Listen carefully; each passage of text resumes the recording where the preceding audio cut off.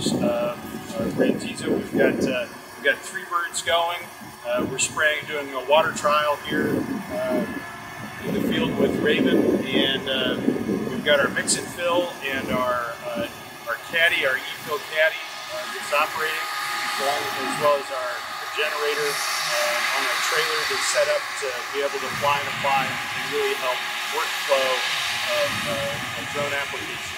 So Rantizo is the only drone application company that has a permit and waivers to be able to fly with three drones in a swarm nationwide, and so we can use the 3-drone swarm to effectively apply in any state that it's legal, that we're registered to do that. Some growers, some contractors, and pilots find that sometimes for smaller fields 2 is enough, but the 3 is ideally what we would be operating at any given time.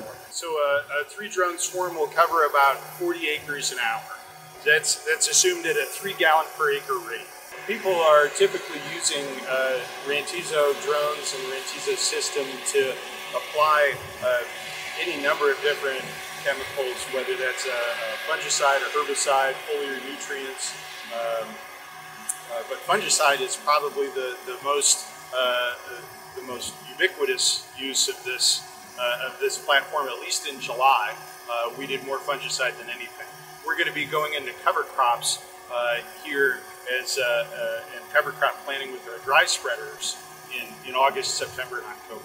The spray quality of a drone is going to be very, very good, far better than an airplane, and then it isn't dependent upon whether or not it rained the day before, or if the drone doesn't have to go through the field and run over crops. If you plant something, you don't want to run it over after you've grown it, and so it's a lighter touch on the field itself.